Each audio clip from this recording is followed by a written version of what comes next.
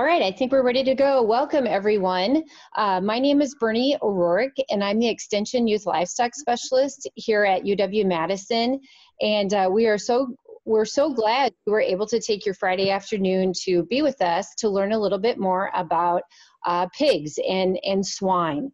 And so we wanted to start these virtual farm opportunities for young people of all ages, and also producers and any other folks that want to learn more about swine. So today we are going to tour the Arlington Swine Research and Teaching Unit.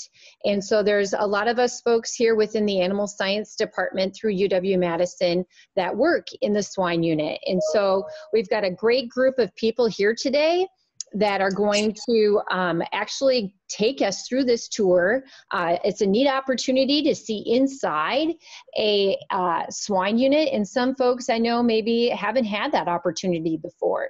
So I'm gonna just get started with a couple of little tidbits related to just the housekeeping and how to manage Zooms.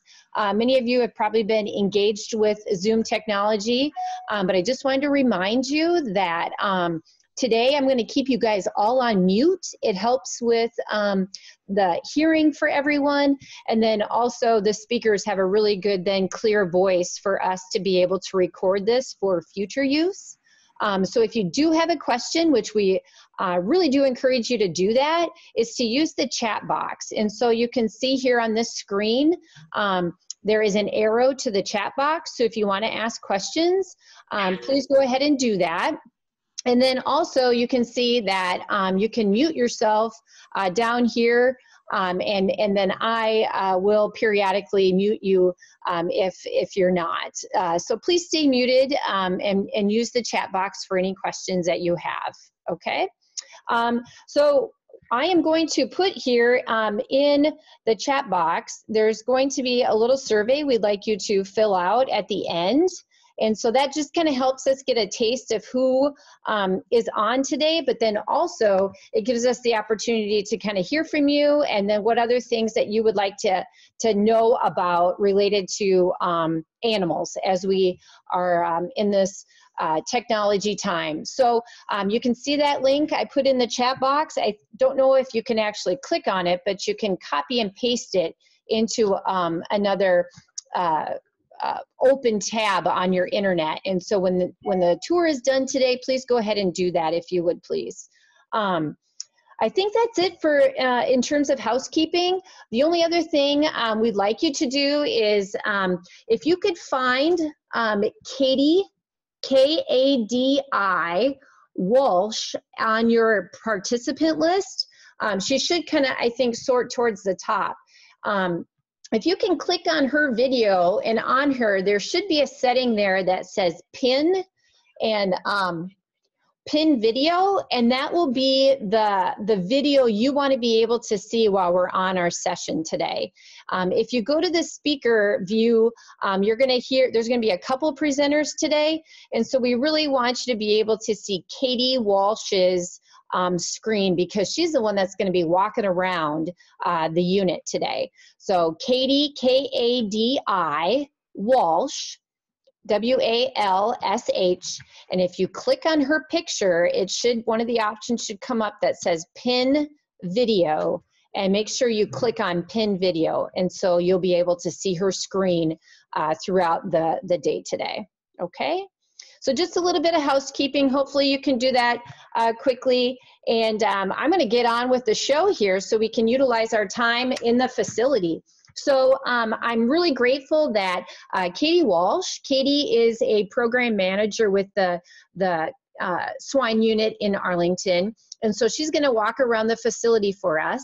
And then we also have Dr. Tommy Crenshaw, who is a swine nutritionist with UW-Madison Animal Sciences. And he's actually the facility supervisor, manager, kind of the person that kind of runs the ship. So there will be some times that they'll be both communicating while Kadi's walking to another part of the facility. We're going to be hearing from Tommy during that time. Okay.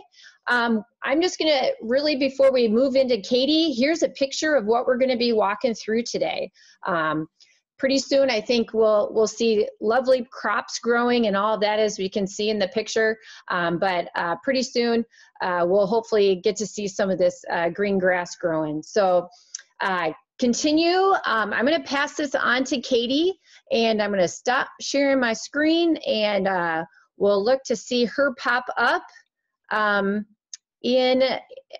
just pass this over to her, and she can take it with her screen. I think right now I'm just trying to find her and pin her on mine, and there she is. So Kadi's got her earbuds in, her hair in a nice braid, and the pink shirt if you don't see her. All right, take it away, Kadi. Thanks for being able to do this for us today. All right, thank you, Bernie, and thank you for organizing this. This is by far the largest tour we've ever given of the swine unit. Typically, if you were to come in here for an in-person tour, you would have to shower in, which I'll show you our locker rooms a little bit later. So we're really glad that you could all join us here on this virtual tour. Like Bernie said, my name is Kadi. I'm the assistant manager here at the swine unit. So I'm going to take you through, it's going to be a brief overview kind of everything. We want to make sure that we get everything in, but I don't want to take up too much of your time. So if at any point you have questions, throw them in the chat. Otherwise, if there's other topics you would like to have us discuss further, feel free to reach out to Bernie, and we can get a hold of you, or you can get a hold of us at a later time to go over that stuff. So I'm going to go ahead and show you guys this map we have of the unit. So we're going to start off. We have about a 1,500 animal capacity here at the barn. So if you kind of see, we call them our different wings. So there's like up here is a wing, and our farrowing wing, and nursery, and finishing. So we're going to go to each of those wings today. We're only going to go to one room in each one. So I just want you to kind of see that even though we're only going to see like one farrowing room, there's 4 others. So it is quite large in order to fit those 1,500 animals. We'll start off by going to gestation. So that's going to be this part of the barn up here. We do have about 150 breeding sows in that part of the barn. And our sows, for those of you who aren't familiar with pig terminology, those are just our adult female pigs that we get our baby pigs from. Before we go ahead and start out seeing some pigs out there, just a few things I want to talk about in here. Like I said, I will head to the locker room really quick. So biosecurity is really important in a pig facility. Most of your large production farms have pretty strict biosecurity protocols in place. So here's one of our locker rooms. So if you were to come into our tour or into our unit for a tour, you would start by walking into this section. We call this the dirty side. So your clothes, all of your personal belongings stay on this side. Nothing comes into the unit.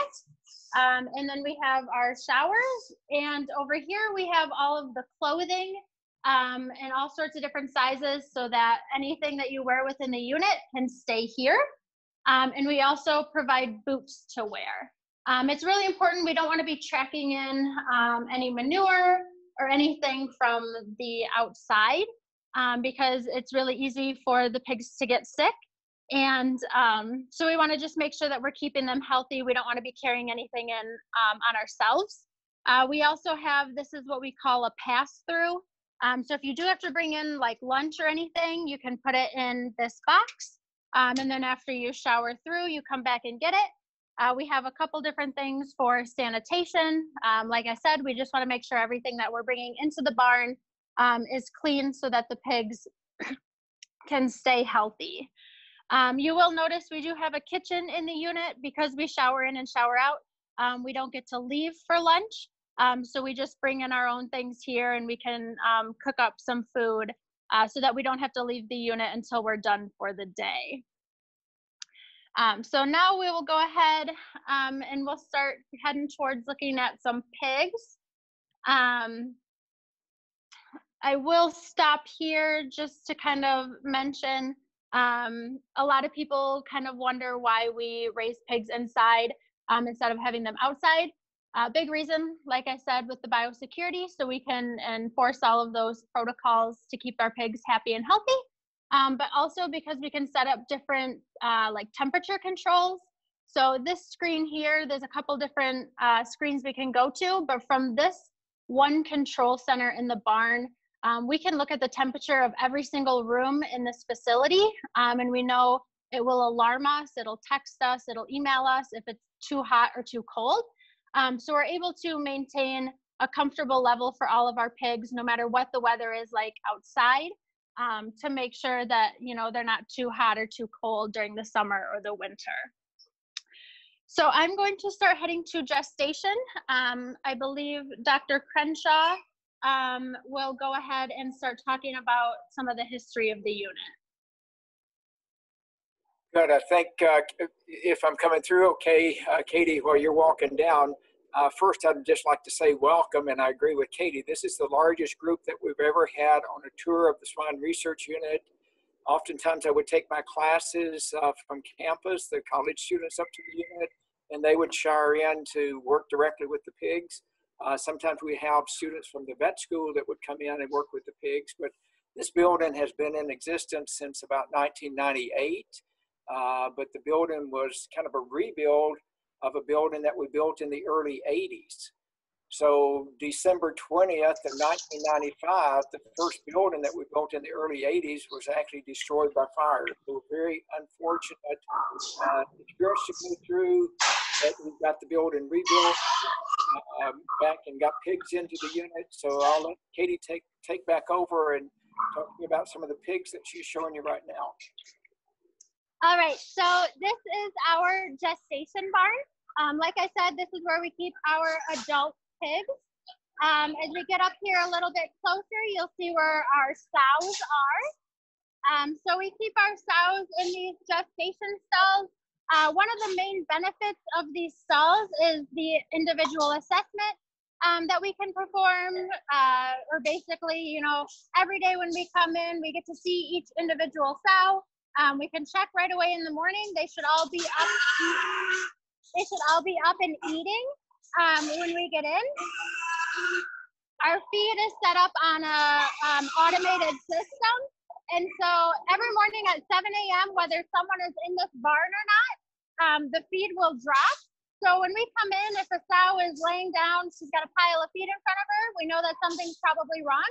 So we can immediately attend to her and make sure she doesn't need any treatments or anything, because we want to make sure that she's healthy and eating. Because each one of these sows that you see in these stalls all have little baby pigs growing inside of them right now. They're at different stages, but each one of them within a couple months should be farrowing or having a bunch of little baby pigs. So we want to make sure that they're really healthy and feeling good. Another benefit to the stalls is that we can control their individual feed amounts. And so that kind of helps to make sure that they're not too skinny or too fat. So then the feed is in here, and at 7 a.m. it'll drop down through this tube into the trough for that individual pig. If any of you know what the gestation length or how long a pig is pregnant for, why don't you go ahead and throw that information in the chat, and we'll see how many of you know how long a sow is pregnant for. Yeah. So go ahead and put it in the chat box. How long do you think a sow or a gilt is pregnant? So throw some times in there. Let's get some participation. Okay, so 3 months, 3 weeks, 3 days. That sounds pretty good, right? 114 days, 3 days. That would be, they would probably like that for sure. But yeah, of all the domesticated animals, pigs is really the shortest amount of time. Yeah. All right, so next thing I want you guys to see is our boar bot. So we use this when we're breeding our sows. We do artificial insemination. So we do have a bunch of boars that we collect the semen from in order to breed our sows. We are a closed herd, so all of our replacement stock comes from, they're born within the unit. And so Jen here is going to kind of show you how we use the boar bot. If you can see, there's a pig in here, this guy.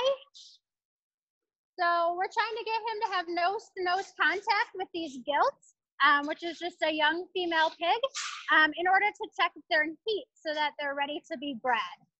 So I don't know if any of you have ever seen a pig get to ride in a little cart like this, but it's kind of neat. It's pretty convenient for us, and I think the boars really seem to enjoy it too.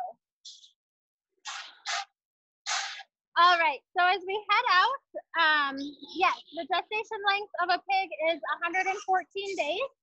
So when they're ready to give birth to their pigs, or farrow as we call it, we move them into the farrowing rooms, which we will head to next. But first, we're going to take a little stop so that you guys can meet the biggest pig that we have here at the facility. This is Tank. Shout out if Mason is on here watching. Mason is actually the one who named Tank.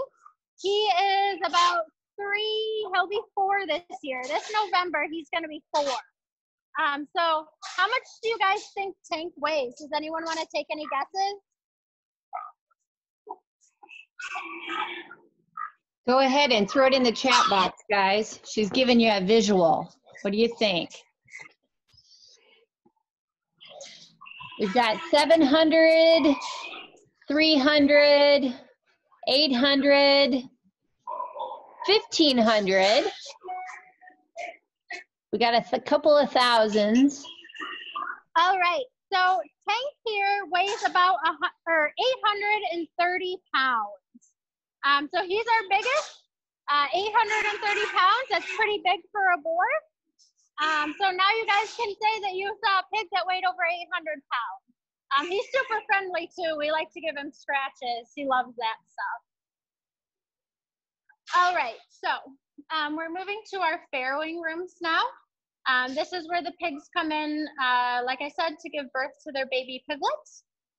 So we have 4 rooms that will look very similar to the one we're about to go into. So here we have one of our mini pigs. I guess I forgot to mention, here at the facility, we do both agricultural and biomedical research. So a lot of our agricultural research is either with reproduction or nutrition, different things that the industry needs research done on. And we also have biomedical research, which basically is the use of the pigs in order to learn more about human diseases. So there's different diseases out there that, or sicknesses that any one of us can get. And so we're able to sometimes use the pigs in order to learn more about those. But we also have some conventional pigs and lots of little baby piglets in here.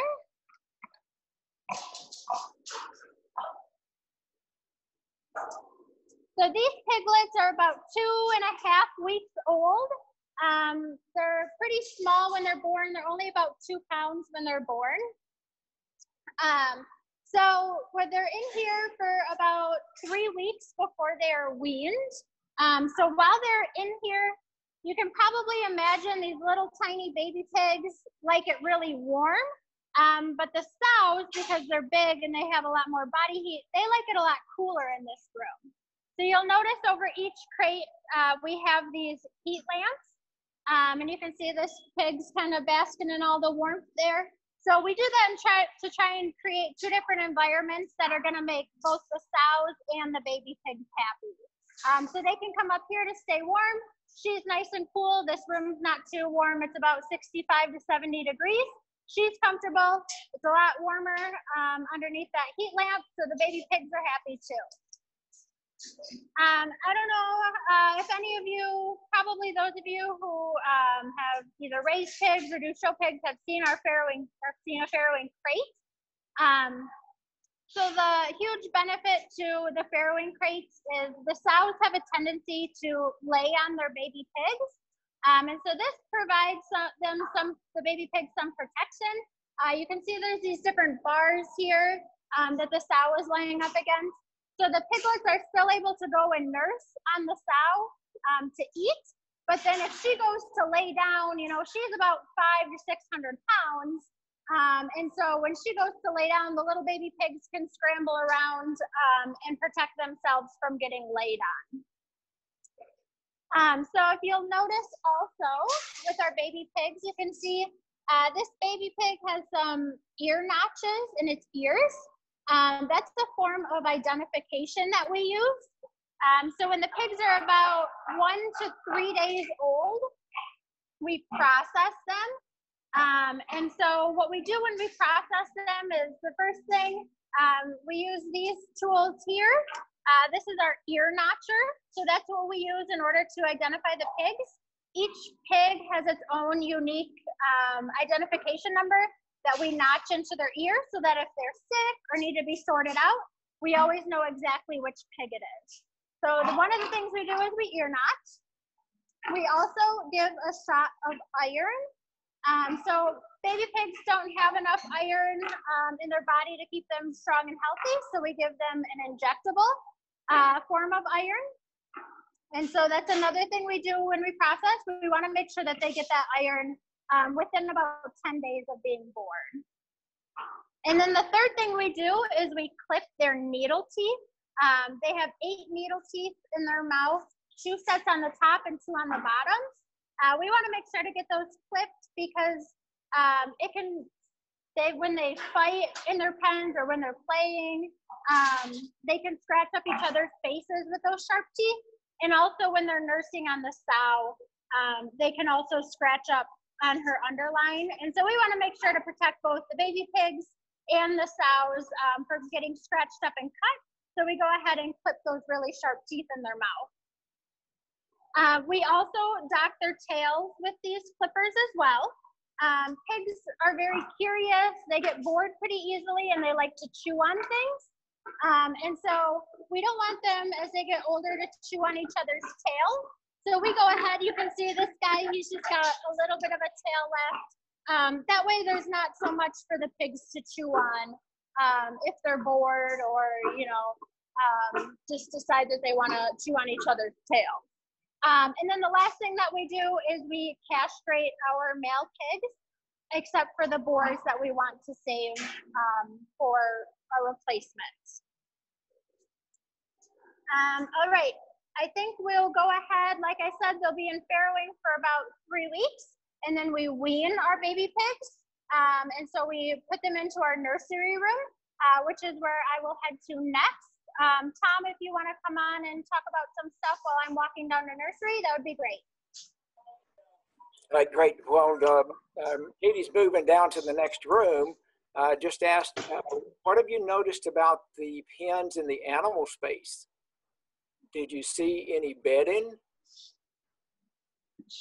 You know, animals are kind of like humans. If they eat, they have to go to the bathroom. So there's manure that comes out. So how do we deal with that in a facility like this?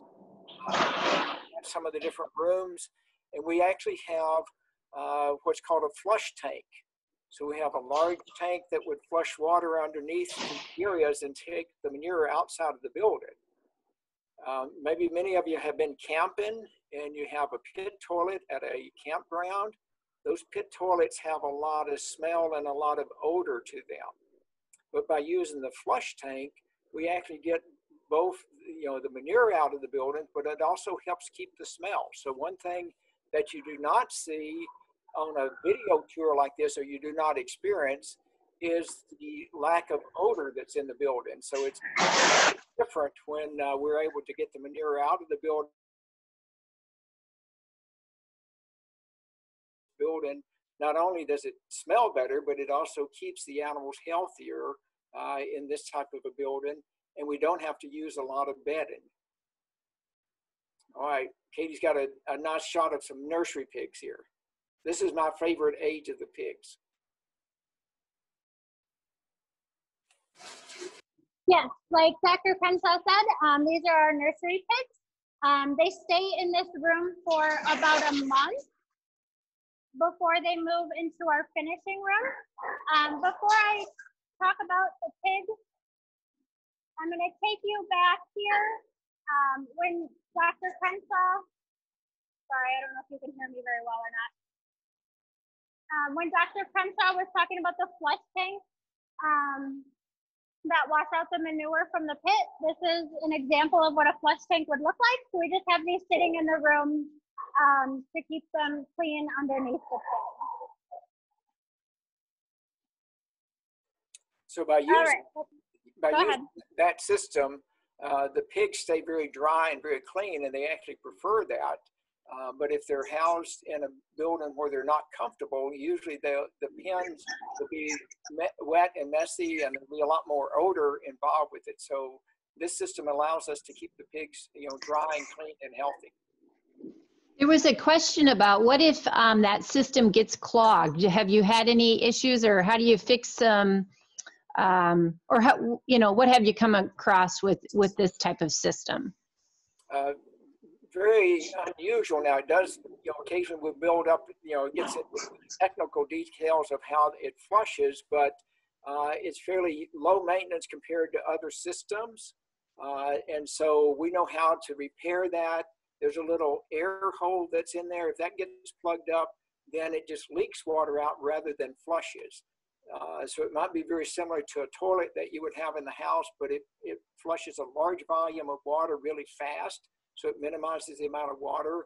But there's no real moving parts or mechanical equipment that breaks down, so it's really a low maintenance type of equipment to maintain.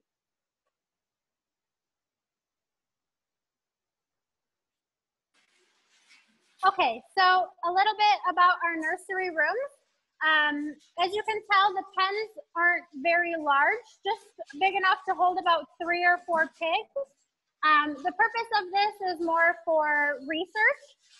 Dr. Crenshaw likes to do a lot of nutrition research in the nurseries. Like he said, it's his favorite age. I don't know if that's a coincidence or that's why he likes to do so many nutrition research projects in here. But it's nice because if we have several different treatments or different diets that we need to put the pigs on, then there's just smaller amounts of pigs on each diet. When we do research in here, we use a cart that looks like this. It has this scale on it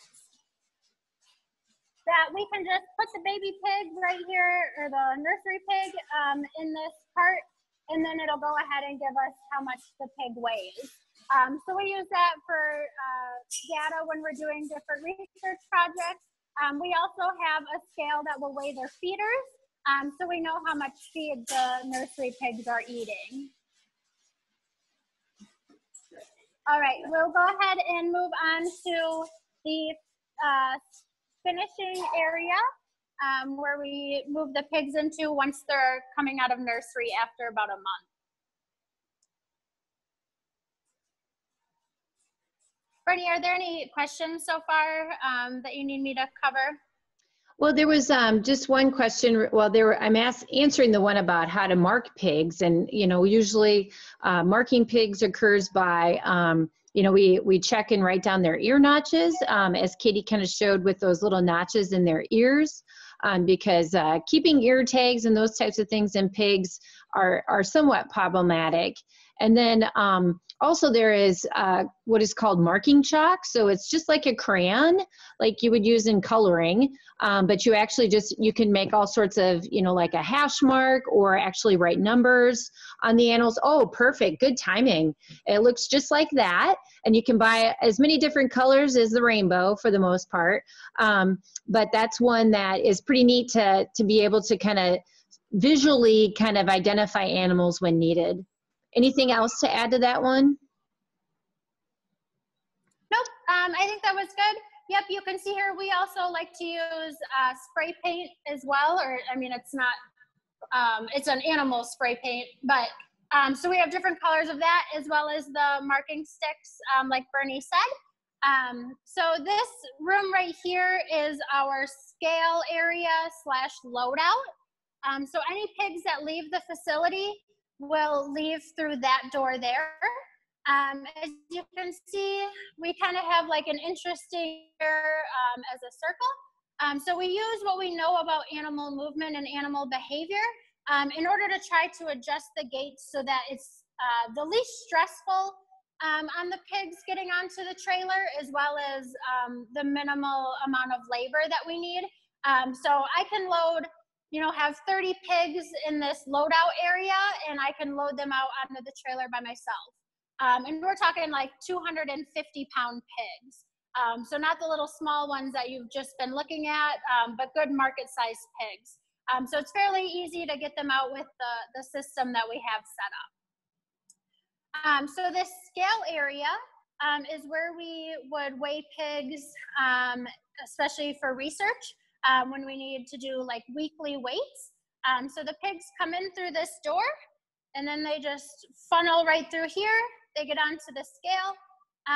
We get their weights. If we need to put an ear tag in or mark them, do anything like that, we can do that while they're in the scale area. And then they go out that side, and there's actually a little holding area that I'll go to. Okay, so Kadi, while you're going, I have a question for you. So yes. In the finishing rooms, we have a lot of times about 80 pigs in a room. So if you were working to weigh the pigs, how long would it take you and maybe one or two assistants that would be running the pigs while you were weighing the pigs? How long would it take you to weigh 80 pigs? Well, the first time that we do it, it takes a little bit longer. Depending on the size of the pigs, I would say we typically can weigh 80, maybe in like 30 to 45 minutes. It's been a while since we've weighed whole rooms, but that first time takes a little longer. But once they've gone through this scale here, one or two times, they pick up on it really quickly. Pigs are incredibly intelligent, so it doesn't take long for them to understand how this works. And so we can kick through those rooms a lot faster, weighing 80 pigs, by the third or fourth week.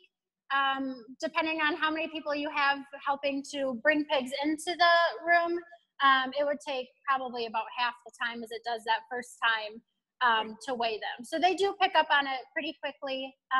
And it's an easy two-person job. One person is just bringing the pigs to the scale area. Another person's in here weighing and writing down weights. And then the other person brings them back to their pens. It works pretty smooth with the way this system is set up in the doors. Right, and so if you look at that and you think about, especially if some of you have pigs at home, and if you look, you see open areas where the pig can see through those, and you also see solid partitions, and that helps control where the pig goes. So if you're designing and building buildings, you want to make sure to think about how does the pig respond, and what you can do with the design of the building for solid and open space to help with the pig movement. What's the red thing that you see over against the wall there? So these red things right here, those are the boards that we use, a sorting board, in order to help move the pigs down the hall. Also, if we have to sort pigs out of the pen, it helps us to do that.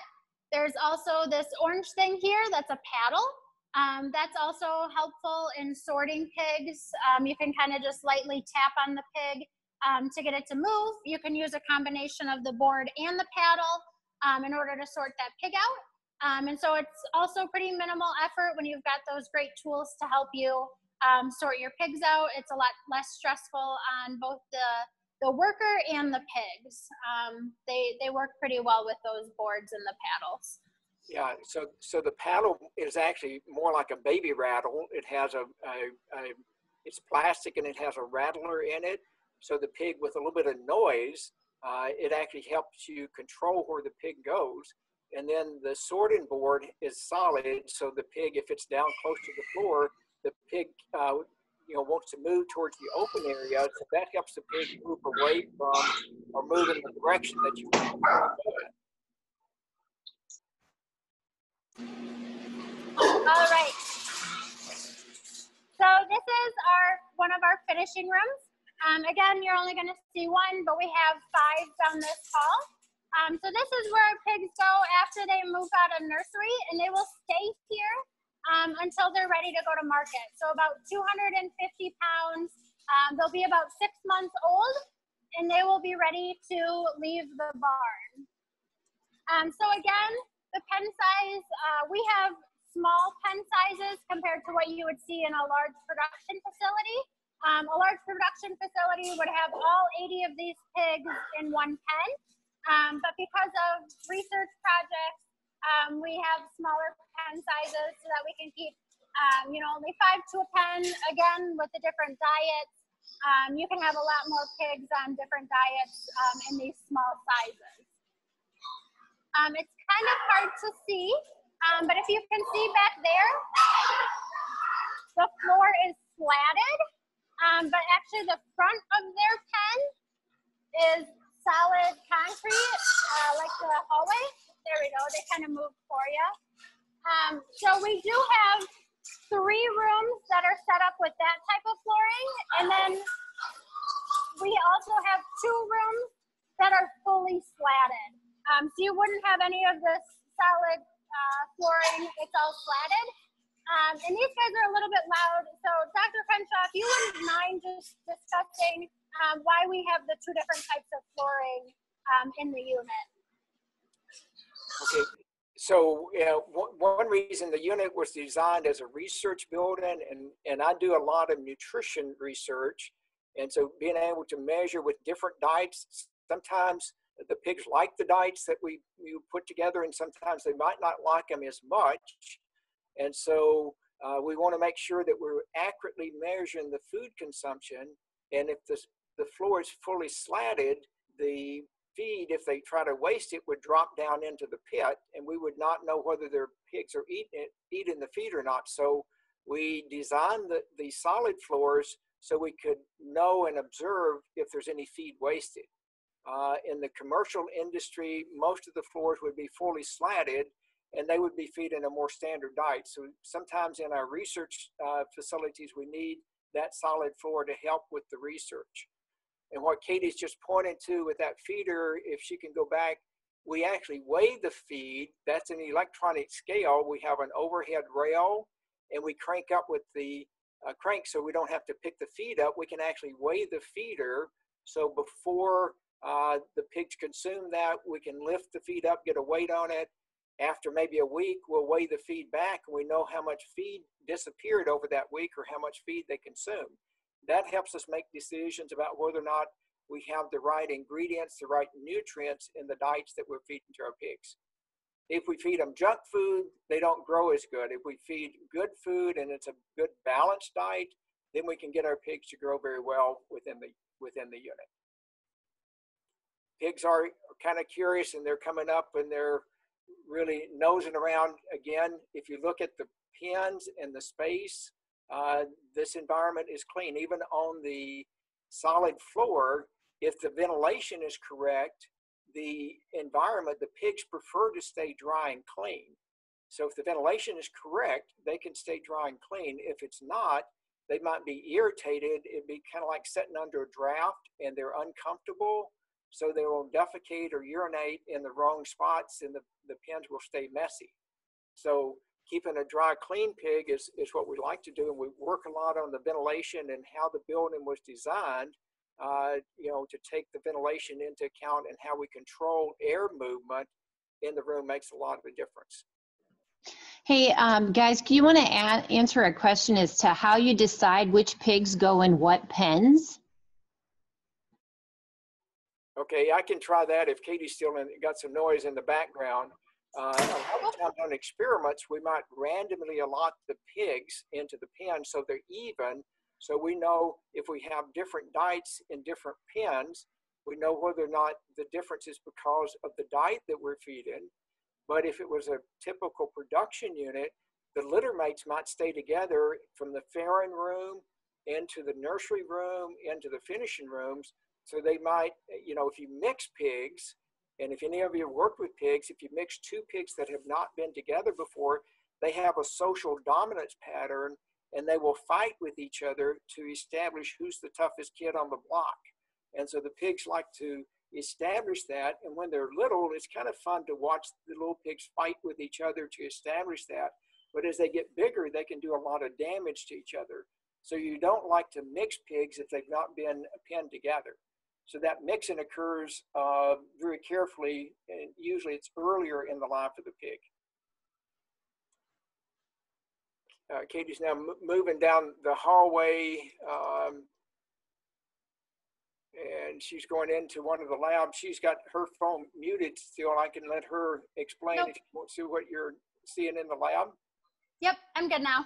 Okay. Okay, so this is our lab.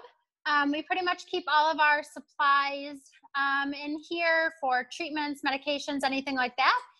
Also, as I mentioned earlier, we do all of our own semen collection for breeding. So we come in here, we've got some scales set out in order to properly extend the semen. We do that so that we can get more doses, so we can breed more sows out of the one collection, as well as the extender helps so the sperm survive longer than it would if it was not extended. Typically, it lasts about 5 to 7 days after collection. So we use the microscope in order to make sure that the sperm is alive and moving well. And then it would just go into, once we know that it's good, it just goes into one of these bottles. We have different color caps that we use, so we know what breed of pig it was. So here at the facility, majority of our female pigs are a cross between a large white and a landrace. But we do also have some large white and landrace purebreds, as well as Duroc purebreds. We like to use the Duroc to cross with the large white and the landrace for our market pigs. They grow really well, and they make a really nice market pig with those genetic crosses. There's a question. Oh, can I ask this question? It's one about the semen. So do we, in a closed herd, do you guys bring semen in from outside, or do you collect semen within the facility? So either Katie or Tommy, how do you want to answer that one? We do not bring in any semen. Currently, we collect all of it here that we use from the unit. If we are looking to bring in new genetics to the facility, we actually do a C-section. And Tom, they haven't done it since I've been here. But Tom, if you just want to mention real quick kind of the process with that and how it got set up, as I get out some stuff to go over treatment. Sure. There are certain diseases that are unique to pigs, and the best way to maintain the health status is to not allow those pigs to have contact with other pigs. And even with the semen that might be collected from the male pig, you can bring some of those diseases in that way. So the health status of the pig, and the reason we shower into the unit and go to all that trouble, is to maintain the healthy pigs. And if we brought semen or other pigs in from the outside and mixed with those pigs, we would likely bring a disease in with that. So with all the research that we do in the unit, the health status is very critical to us. And so, what you might do in a commercial operation is bring semen from a boar stud or something like that into the unit, but there's a chance if we did that we would bring a disease in as well. And we have a lot of investment in the genetics and some of the biomedical animals that we really cannot afford to take that risk. And so we've established a breeding system that would allow us to maintain the genetic differences that we need without needing to bring semen in from the outside. All right, thank you. So if you guys can see over here, we have this nice setup for different size syringes and needles. For those of you 4-H and FFA kids, anyone that shows animals, you should know, right? We want to make sure we're paying attention to our different size needles for the size of animal that we're using them on. Like these 20 gauge needles, they're only a 1/2 inch long. They're not very big. Those are the type of needles we would use on our baby pigs. And then we've got some 16 gauge needles that are 1.5 inches long. So like that would be a good example that we would use on an adult pig that's a lot bigger. It's got tougher skin. So we make sure that we clearly label all of our needles and that we're double checking before we use them to make sure that it's the proper size for the animal that we're giving an injection to. Along with that, I know a lot of you kids probably also know how important it is to keep good records. They're not just telling you to do that for your individual projects. It's really important in production and at a research facility as well. This is an example of one of our treatment sheets. You can see down here, you know, we've got the withdrawal. We want to make sure that our pigs are past their withdrawal date if they received a medication before sending them to market. We keep track of their ID, their location, weight, different things like that. We can talk about what might be going on with the pig, you know, if they're off feed, whatever. We just like to keep really good records so that we know what's going on. And if something's wrong with our pig, anybody who comes in to work here, whether it's on the weekend or if everybody's not in on the same day, everybody kind of knows what's going on with that pig so that it can be properly taken care of and back on its feet feeling good in no time. So for now, we will move on to our surgery suite. My coworker, Jen, is going to walk you through our surgery and kind of talk about the different projects that we do for surgery. I'm going to step through this room quick, it echoes. A lot of organizing for our specific projects that deal with surgery in the biomedical research. So I will let her go ahead and talk about our surgery. This here is our prep room. We have the capabilities of doing our 600-pound sow all the way to a 2-kilogram, 2-day-old piglet.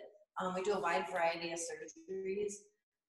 We usually use to the animals and prep them for surgery. So we'll put a captive older animal all the way down to a piglet so you can see the difference in the equipment that we need to keep here. We'll normally shave the area to have surgery and then prep it with some alcohol and betadine solutions. And then once the animal is prepared for surgery, we'll move them into the surgical suite. We do a wide range of surgeries, cardiothoracic surgeries, orthopedic surgeries, embryo transfers. So depending on the surgery, the room could be set up different. This table is designed for a smaller animal. If we were doing a large sow or gilt for an embryo transfer, we actually sedate them on this table and roll it on in. We have a lift that lifts them up. So we're not breaking our backs. We have full capabilities of ventilation. We have a complete monitor that does invasive blood pressure, capnography. It'll take care of pulse and respiratory rate as well as your oxygenation of your blood. We do have this set up if you'd like to see just how the ventilator works. This part right here would actually simulate an animal's lungs so you can see how it's putting pressure. It forces the air into the lungs. This is necessary on any surgery that opens the cardiothoracic cavity, but we use it standardly on most all of our surgeries to support the animals a little better and provide better oxygenation for them. We also have a fluid pump. We usually support the animals during the course of a surgery with fluid rate. We have the capabilities of doing cautery, just some surgical instruments.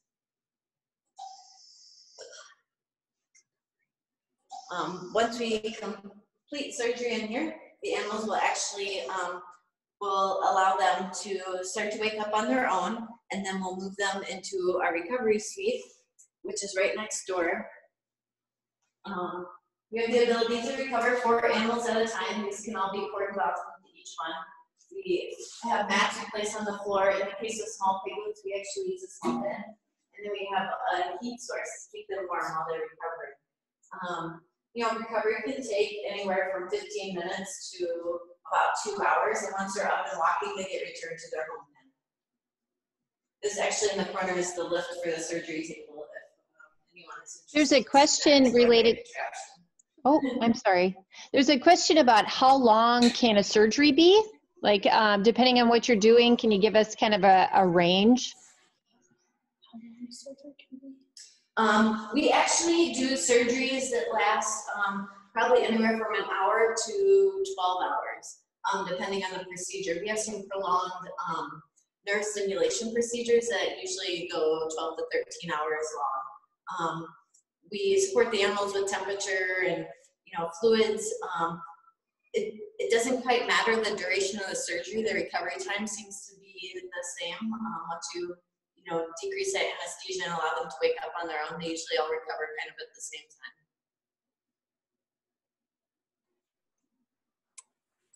Any other questions? Yeah, Katie, you're cutting out quite a bit in the recovery. You might move back into the surgery room to answer questions. Yes, are there any other questions? Does anybody have any other questions, Bernie, that either myself or Jen can answer? Yeah, so one question was, are the surgeries for helping humans, or, what would be some procedures that you would maybe most likely be doing, using the surgery suite for?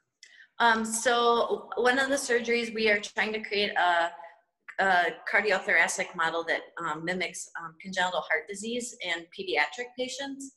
So we did surgery on about 2-week-old piglets, and they actually banded the pulmonary arteries, which simulates how it normally occurs in a human baby. And then we grew them out to see at what stage it was best to fix the problem. So delaying anesthesia in developing brains is a positive thing. So we are trying to delay doing the surgery, see how long, monitor these animals, how long we could keep them at a stable rate before we could actually fix the defect. We also do embryo transfers, so we are trying to create models to mimic different human diseases. So a lot of these embryos that we implant are gene edited, and then we'll raise those pigs for a specific disease occurrence, whether it be a subtype of cancer, a neurodevelopment issue, different cardiovascular diseases. So we have a whole department that we work with on campus that does all the gene editing for us. And in addition to that, we have had some people take advantage of our surgery suite to also do research for the pig industry as well. So on an agricultural side as well as biomedical, our surgery suite is available for both types of research. One question was, how are the pigs transported into the kind of recovery area? I think they may have missed that. Can you just go over that real quick? Yep, so once they start recovering on the surgical table, depending on the size of the pig, we'll either hand carry them, or our larger surgery table that's located in this room, we actually just roll them in and transfer them in that way. So we can keep them under heat support until they're able to get up on their own. All the tables are mobile, so they have wheels on them.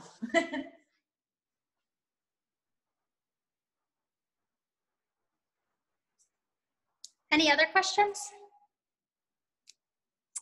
Yeah, just there's kind of a few coming through here, so I'm trying to sort them and kind of group them. But maybe I was trying to get the surgery ones while we were here. So what helps takes the tickle from this farm too?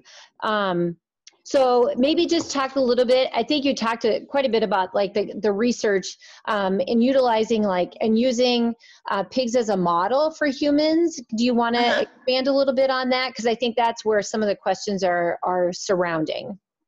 Okay, so pigs are kind of an ideal source to use for research, especially if we're trying to compare it to the human body. Their anatomy and size is very similar to ours, especially the mini pig model that we have developed. Their average adult weight is about 200 pounds. So a lot of researchers like to use them for different procedures. Then we can also do imaging on them, such as CT scans, MRIs. They do ultrasound procedures. We have a big project going on right now that they're trying to develop a new method to break up tumors within the body that's completely non-invasive. So they're using our pigs for that. It's a specific liver model, and the pig liver is very similar to the human liver. So they have been using it to test on the pigs to make sure it's not causing any underlying issues such as hitting organs they don't want to, or causing any thrombi, clots in the blood vessels, or any adverse effects. It's been very successful so far. So it's looking to get FDA approval at this point. So hopefully actually I'll be on the market soon. So Bernie, somebody has their hand raised, Jean Patton. I don't know if you've seen that. Nope, I didn't yet. I was typing into a question here, so hang tight. Go ahead with what your plan on the tour, and I can hit that. Yep. Yeah, I'll do one other quick example, and some of you might know, another type of surgery that we've done is on little baby pigs, and this was related to humans. Sometimes little babies are born and their foot is deformed and it's called a club foot. And so we've actually worked with some of the orthopedic surgeons and been able to do some things with bone where they can go in and straighten up the bones and show some procedures in the little baby pig that would allow them to straighten up the bones much faster. So that's a fairly quick surgical procedure, and the little baby pig is helping us to solve the problems for the human infant.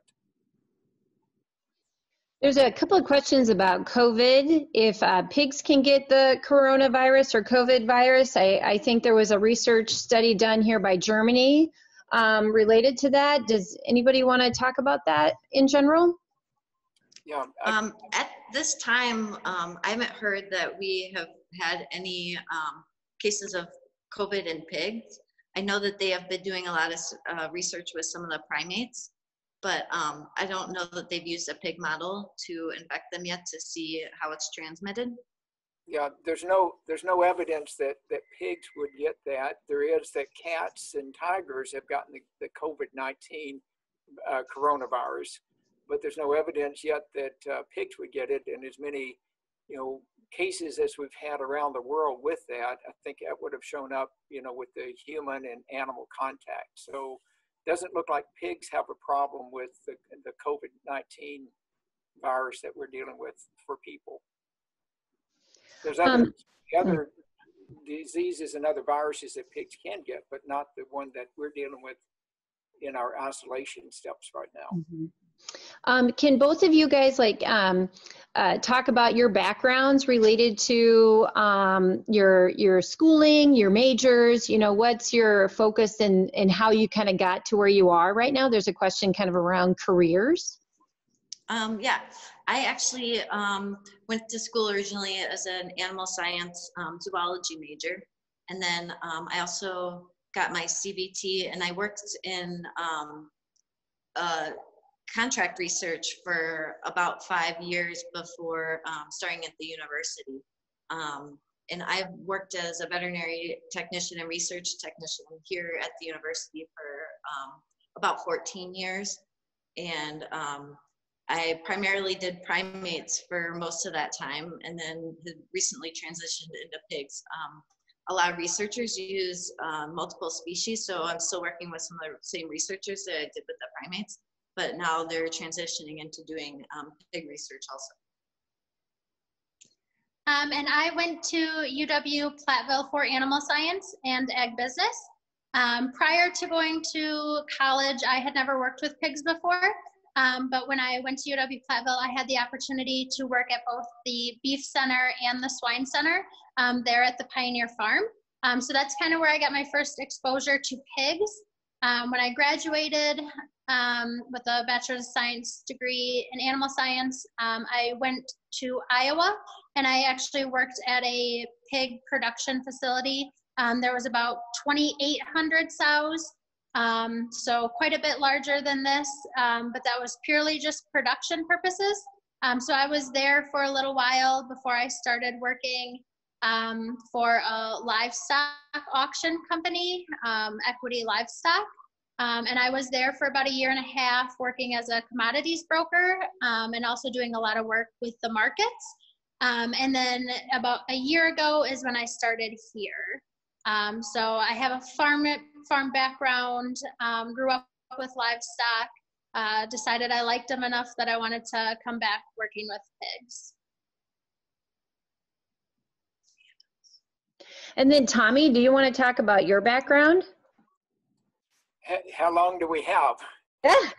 Well, you know, make it short. Yeah. Yeah. I grew up on a small farm and actually grew up picking cotton. So I grew up in the South and used to pick cotton. We had a few pigs when I was real young, but cattle, but cotton and soybeans was the main crop. And then went off to college in Tennessee was my home. And then went, after 4 years there, went to Nebraska and spent time learning more about nutrition and pigs there, and then moved to Wisconsin. So I've been at Wisconsin ever since throughout my career. So it's been a long history, and some of your parents or grandparents I may have had in classes. I've been looking at some of the names on the list to see if I recognize some, but I've had that opportunity to teach now at the university and to do research with the pigs. And it's a lot of fun. I like to work with pigs. I don't like to pick cotton. I was, anything but picking cotton. That's a lot of work. So. Okay, I'm just trying to look through some, let's see, how many pigs are there? I guess that was, I don't know if you covered that in the beginning, but there was a couple of questions around how many, and then the breeds, about the pigs with the, that were different colored and spotted versus, the white pigs. Yeah, so we have about 150 sows in our breeding herd, and then probably about almost 1,000 pigs in the stage, anywhere from those little tiny baby pigs to market size, so about 250 pounds, 6 months old. So we're probably at about, what would that be, 1,250 pigs here at the unit. And like I said, majority of our sows are a large white and a landrace cross. We do have some purebred Duracs. A lot of the boars that we use to breed are a Durac because we like to cross those for our market pigs. We like the large whites and the landrace for their maternal traits in our sows, but the Duracs have great traits for raising market pigs and the meat quality and their growth rate.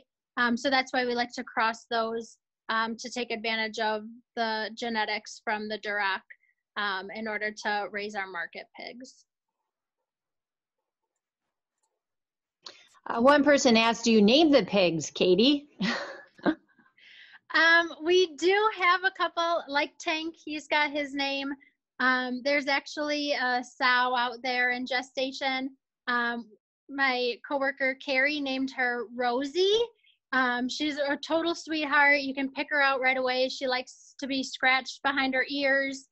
She's super friendly. So yeah, sometimes all of our boars have names. As soon as they're trained and we can start collecting them, they all get their own name and they have a card hung above them with their name.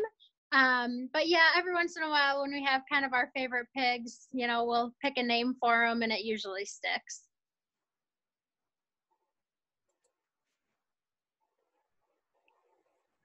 Okay, I think, let's see, that was kind of most of them. I've been giving some here related to the chat. I think we're kind of caught up. So if you want to go ahead and go to the next spot. Well, that's actually all I have for you guys. So thank you for joining on. I hope you enjoyed seeing the pigs. If there are any topics that anybody has more of an interest in or that we didn't go over, like I said, this was very brief. I probably could have spent an hour in almost any of those wings talking about different things. So you got kind of just a brief summary to go through this tour. So if there's any topics that anybody is interested in learning more about, you can reach out, let Bernie know. She can pass along information so that we can make sure to get any questions answered. Also, if there are any ag teachers out there or anything, anyone looking to do their own personal virtual tour, we're always available and willing to set one of those up. So if anyone wants to see more specific things or have a more personalized tour, we can get that set up as well. Yeah, thanks you guys for being willing to be on today. It was a challenge to keep up with all of the chatting, so I know I missed some in there, but we really enjoyed you being here. Thanks, Kadi and Dr. Crenshaw, for being willing to do this for us today.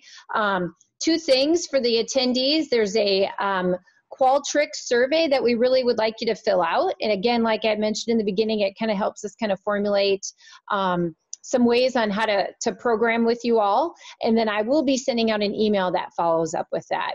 I guess there was one cool question here at the end. How many total rooms are there in the facility, Kadi and Dr. Crenshaw? I mean, that's kind of like, ooh, how many? But that's a really good question here that somebody ended with. Yeah, so I'm going to cheat a little bit. I'm going to look at the map, and actually I'll turn that back around. So gestation is all one big room. We have 4 farrowing rooms and then a separate room there that's kind of used more for like intensive research or treatment pens. So we have 5 rooms within the farrowing wing. We have 6 rooms here in the nursery wing. So that would be where we saw the smaller pens of the smaller pigs. And then we also have 5 rooms in the finishing wing. So that's kind of it. This other area here, we do have some different pens here that we can put. We typically put our mini pigs. So those pigs that you saw that looked different, they were smaller, they were spotted, some were black. They look different than our white pigs. Those are our minis that Jen talked about that are used a lot for research. So we typically keep them in this room here. We call it the classroom. And then we kind of have our surgery suite and the main office and everything else. So this is a big picture overall. If you want to try and count the individual rooms, go ahead. But typically there's about 4, 5, or 6 rooms per wing. Okay, good. There is one question about what do you guys vaccinate for? So I thought that was a good question. I think that's by one of our ag teachers here in Wisconsin. So Dr. Crenshaw and Kadi, do one of you guys want to ask that or answer that one? You want me to do that one, Kadi? What's that? You want me to do that one? Yeah, if you want, since you were here when we started with the Lawsonia. Yeah, so the routine vaccination with minimum health, we vaccinate for lepto and erysipelas and parvovirus. That would be, kind of in a C-section derived herd, kind of the minimum vaccinations that we would do. And up until we broke with actually Lawsonia, or an ileitis problem, and that was about 3 years ago. We now have been vaccinating for Lawsonia, which is kind of a diarrheal disease that occurs in some of the finishing pigs. So we try to keep those kind of diseases out, but those would be the only routine vaccinations that we would do within the unit. So Bernie, if you've got, I don't know if you've got other questions, but I have a comment I wanted to kind of make, if I could, with all the students that are on here. They were asking about careers. Yeah, I would be curious as to what they would think about as a career and what they've seen.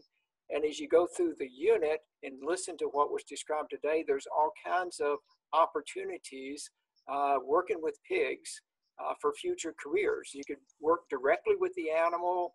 You could work in support areas, nutrition, or with breeding companies. Those are certainly jobs that would be obvious. But things that might not be quite as obvious, there's a lot of opportunities for engineers. We talked about ventilation and manure management, and those kind of jobs also take a lot of math. So I'm looking at a lot of faces on the screen, and I know all of you are doing, learning at home.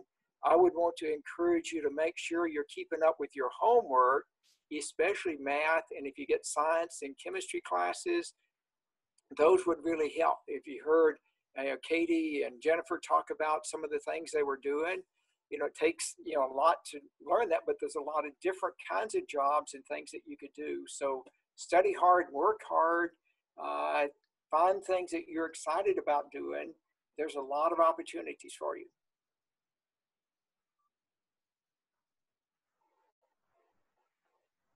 Okay, well, I think that's great. There are still some questions coming in, but I think we do need to wrap it up for the day. We are a little over our 1 hour.